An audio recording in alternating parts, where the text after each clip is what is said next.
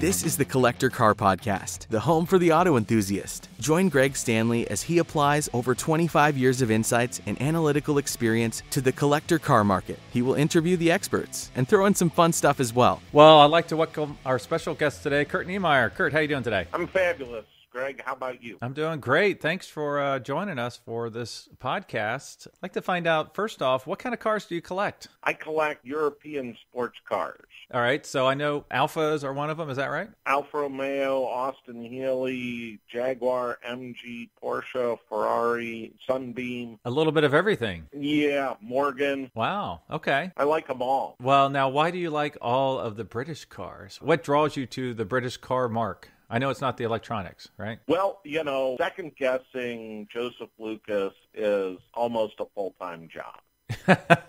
They're just such classic sports cars, and I appreciate the history and what they established in this country after the GIs came back. And I do have an MGTC that I dearly love, and every time I drive it, I just rocket back to the 1940s and imagine what it was like to see those cars for the first time when you were accustomed to Chevrolets and Oldsmobiles and Fords and that sort of large, bulbous automobile, and then you see this tiny little sportabout. Yeah, and you just gave me a lot of stuff to think about here. So could you dispel the Lucas myth? Yes.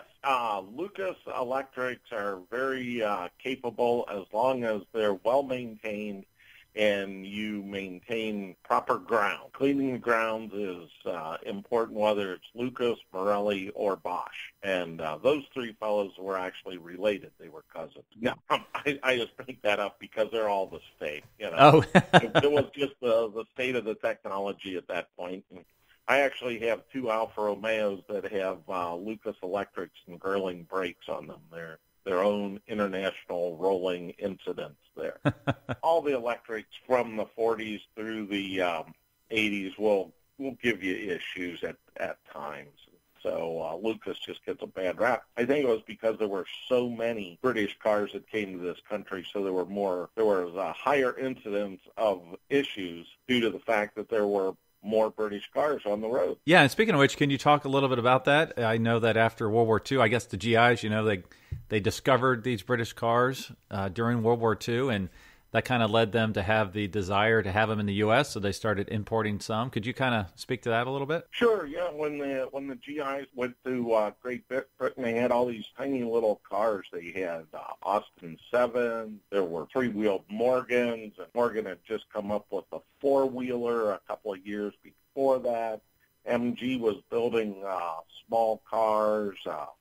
And then there were a number of marques that are no longer with us that died out during the war. But the GIs, those cars were exciting. And, after you spend a couple of years with somebody shooting at you or trying to shoot you out of the sky or, whatever, you need some excitement to maintain your level of adrenaline. So they started bringing these cars back to this country, and that's how my family got involved. My dad's older brother, Bob Niemeyer, saw some of the British cars when he was in the Army Air Corps. He was a mechanic in the Army Air Corps. He heard about the British cars, and so in 1948, he and my dad bought a 2.5-liter Riley. It's been a wild ride ever since, with hundreds of sports cars going through the family and many hours of enjoyment. So with so many British cars that kind of run through your family, what is one of your favorites, and do you still have it?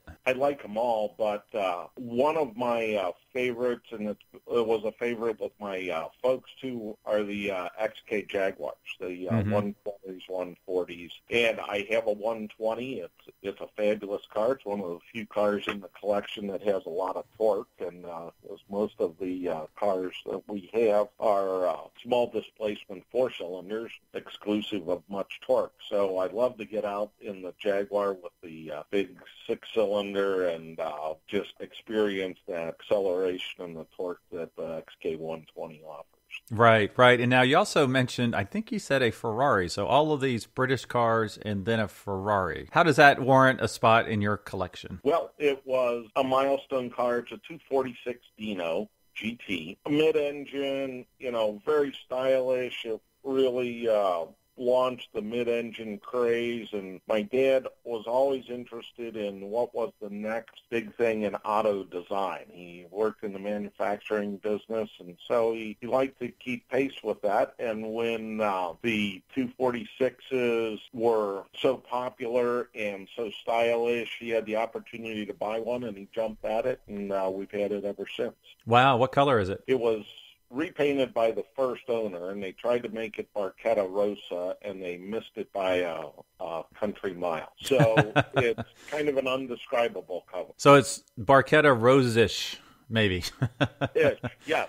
Yes, it's a very deep, dark red. Now, is it a Chairs and Flares version? Yes, it is. Oh, nice. Okay. Yes, it is. Wonderful car to drive. I had grown accustomed to driving the traditional V12 Ferraris, the 330s and 250s. We'd had a couple of those go through the collection, and I had done quite a few updates on those, and worked on friends, 330s, and they drove like trucks. They were really heavy in the front end.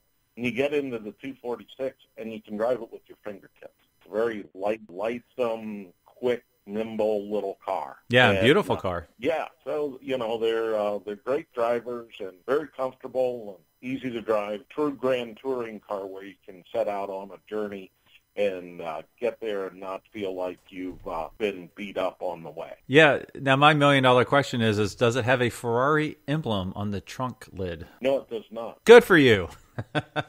Keeping it original, right? Right. Well, I call my enterprise here Sports Car Preservation, and we celebrate the history of these cars. We try to keep them as original as possible, and that way we know how the manufacturer built them. And so many cars today are over-restored and restored incorrectly, modified for convenience and better performance. So we try to keep everything in order. That's awesome. Well, speaking of which, can you talk a little bit about your enterprise and also the Cincy Motorsport Journal and all the fun stuff you're doing in the Cincinnati area? We have, in the collection, we have 8 vehicles that are all original. Oh, wow. 3 of them actually have the original tires on them. So oh, my goodness. We drive them very gingerly and mostly just around the neighborhood. My dad and I and my brother is involved in this also. My folks have passed on to their next journey, but my brother and I maintain this. We find that it's a lot easier to preserve cars than it is to restore them. Less time-consuming and less cash-intensive. Right. So it gives you more time to go out and enjoy the car and drive it. I have an enterprise called Sports Car Preservation, preserving the cars, the culture, and the characters. And there are so many strong characters in the sports car world. And I grew up in SCCA club racing. My dad raced. My mom was the driving force behind the racing team. My brother and I were the crew. We had great success with that. My brother's gone on to become a national champion and won the SCCA runoffs. I've got a number of regional and divisional championships. That's where it all started. And when my brother and I went off to college, my dad said, I'm losing my my slave labor, my crew. So he went right. back to collecting street cars. And but my folks were always there to support us in our racing effort. Anyway, and it was a family thing. We had aunts, uncles, cousins, everybody showed up. That was the family activity with sports car racing. Now I publish the monthly electronic motoring gazette here in southwestern Ohio, and it covers cars, bikes, boats, and airplane activities. Mostly it lets people know what's coming up, where they can take their vehicle and enjoy it. And I maintain the Cincy Motorsports Journal Facebook page. I've also, to help preserve the culture and characters of the sport, I revived the Bell Fountain Hill Climb. It was successful beyond my wildest dreams, I'll put it that way. And now I'm planning Revival 2, August 28th through 30th in Bell Fountain, Ohio. It was a hill climb. There was an SCCA event from 1953 to 74. Our fast car up the hill this year was a Yanko Stinger driven by Jim Shart, who competed in the original hill climb in the late 60s and early 70s was his time there. He's got a genuine Yanko Stinger. He won the Corvair Revival at Mid-Ohio in June, came and showed everybody the fast way up the hill at Bell Fountain. Yeah, could you speak a little bit about the Grand Marshal this year? I'll have Dick on in the future episode of this podcast. Dear friend, Dick Weiss, he was a good friend of my dad. Dick is still driving the 1958 Porsche Speedster Carrera that he won the F production class at Bell Fountain with in 1962. Wow. A week after he got his competition license. So he was our Grand Marshal, wore his vintage helmet. What a character. The guy just can't be beat. He's an octogenarian now, and he's not backing off any. I can tell you that. He pushed that Porsche for all it was worth up the hill and in the autocross at Bell Fountain. And it's just a joy to see somebody that enjoys their car so much and drives it in the manner that it was intended to be driven. And for proof of this, you can go to my Instagram page at the Collector Car Podcast, where I got to the hill climb just as he was taking off. And so I got a video, I posted on Instagram. I got there just in the nick of time, so it worked out great. Oh, yeah. Yeah, he was a fabulous Grand Marshal and a fitting recipient of that honor because he had been there before. And he and I had actually gone up to Bell Fountain several times in our Porsches and driven the hill on a Saturday morning or a Tuesday morning just to get a taste of what it was. And he's so enthusiastic about everything he does, everything Porsche, and he's really quite the resource on the 356s.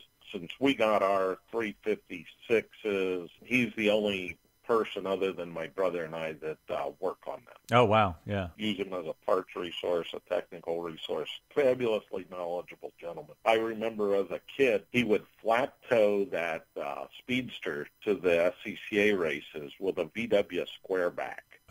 And he would show up, and the first time I remember him, he was actually driving the car to the track.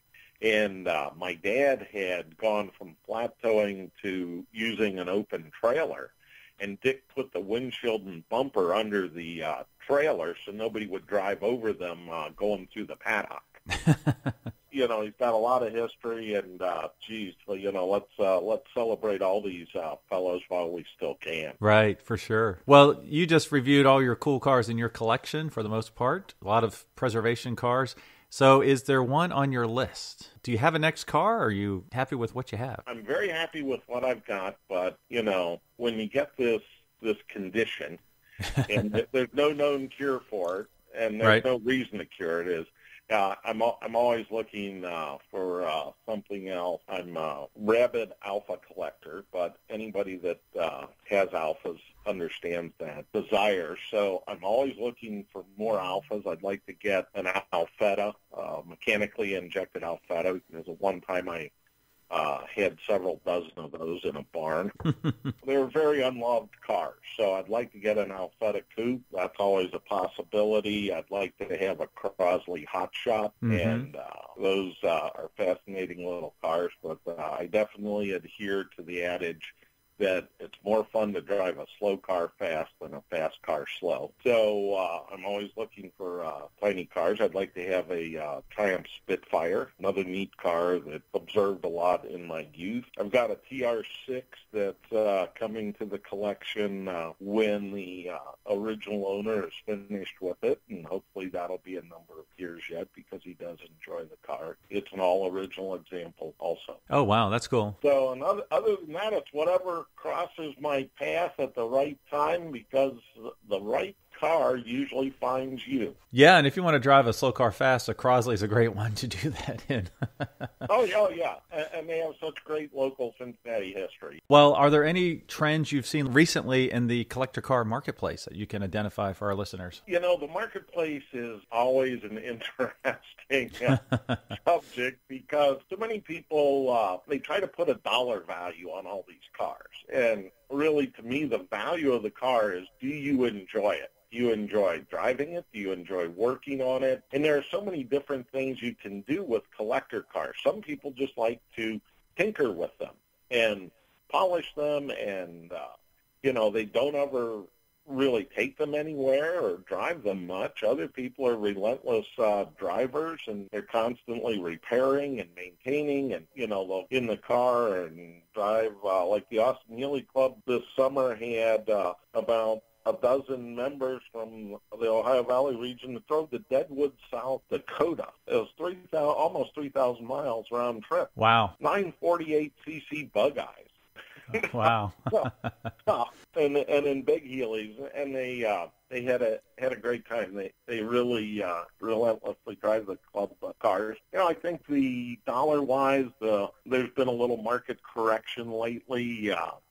Some of the prices have gone a little bit softer. Some of the cars have slipped from their what I heard described one day as brain damage money levels of value.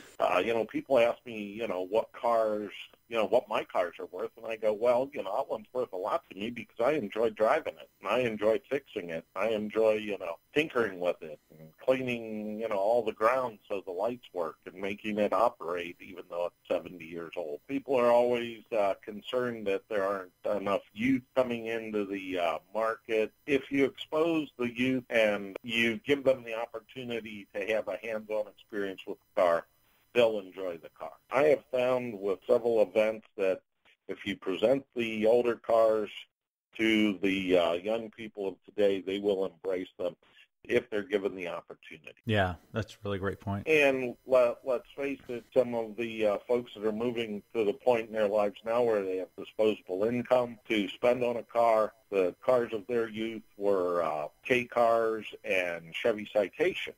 And so I was seeing, Pintos and Vegas attaining new price levels, and that's understandable. Everything, there's going to be a 40-year lag on all this stuff, so what was popular 40 years ago is going to start growing in value right now. If you're driven to making money off of buying and selling cars, that's where I would look. It's funny you say that. A Chevrolet Citation, I think a 1981 Citation was the first car I ever drove because it was an automatic. And you never see those because they pretty much self-destructed back in the day. So if you do find one, especially one without rust that is complete, snap it up now because there's just not many of them. Right. Well, now it's time to play my little game. I think I gave you a heads up on. I hope I did. Called Keep, Cash, or Crush. So I give you 3 cars, and you have to pick which one you want to keep forever, which one you want to cash in, and which one you don't mind sending to the crusher. Okay. I try to make this as hard as possible. Okay. So for you, I've picked 3 iconic British cars that were in movies. Now, they're not the $5 million James Bond DB5. I'm not going to be that cruel. So the first one is Mr. Bean's Mini. I think it was yellow from the TV show Mr. Bean. Yep. The second one is James Bond's Lotus Submarine that you can't actually drive on a street. Yep. Or the TVR Tuscan from the horrible movie with John Travolta, Swordfish. So, cool car, horrible movie. So we've got Mr. Bean's Mini, James Bond's Lotus Submarine, or the TVR Tuscan. Okay, I would cash out on the Lotus. Everybody loves James Bond. There's always going to be a healthy market for that. I would crush the Mini because they've made so many of them. Another one will come down the road that you can add to your collection. And then I would keep the TVR because it's such a unique and rare car and just exemplifies the small British manufacturer like TVR, Turner, and Elva, and that sort of manufacturer. So TVR I would definitely put into the collection. So were you not a Mr. Bean fan, or that just the movie or the TV show just doesn't add value for you for the Mini? There are so many tribute Mr. Bean cars available that that's a whole numbers game right there. There were so many of them. There's only one James Bond submarine Lotus, and there are a handful of TVR Tuscan. So it's a rarity thing. Right, it's a rarity thing. Yeah. Okay. Well, awesome. Thanks for joining us today. What's the best way our listeners can learn more about all the other work you're doing in the car world? Check into the Bell Fountain Hill Climb Revival page on Facebook or Cincy Motorsports Journal page on Facebook. Those are the best ways to keep up, and or at Kurt Niemeyer on LinkedIn. Awesome. Well, thanks for your time today, Kurt. Well, thank you, Greg. It's always a pleasure. Thanks for listening to the Collector Car Podcast. Don't forget to give us a nice rating on iTunes and be sure to follow us on Instagram and everywhere else at the Collector Car Podcast.